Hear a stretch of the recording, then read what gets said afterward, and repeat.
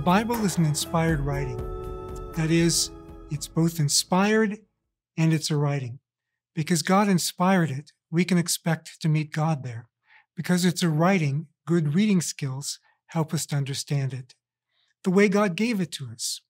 So, in terms of the context of the paragraph and the book in which it appears, the context of the original languages, that is, we have that in translations, the context of the culture of the time, and that's why we have background commentaries. What the writers could take for granted their audiences knew, so they didn't bother to explain it to us, we call that background. For example, in Mark chapter 7 and verse 3, Mark says the Pharisees don't eat without first thoroughly washing their hands. Matthew, however, doesn't give that explanation. He leaves it out because his audience already knew it. But like Mark, Matthew would have explained it if he'd written to people who didn't know the background. The language that they wrote in is also something that is sort of background. Some centuries ago, some objected to having translations. If you don't know Greek and Hebrew, though, you need translations.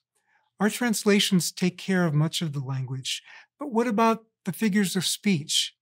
In English, a figure of speech like, I have a frog in my throat. In French, the closest equivalent would be, I have a cat in my throat.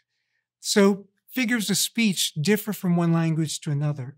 Translations can't always catch that. What about allusions to stories, ideas, and events that they knew about in the world around them, which most of us don't know today? So pick what you need. We usually don't need to know all possible background to catch the point. We need to obey more of what we do understand. But sometimes we need to know what was going on. And other times, background can help us understand or identify with the first audience more. When I preach, I find that those who already know the Bible stories or passages are still eager for the extra background.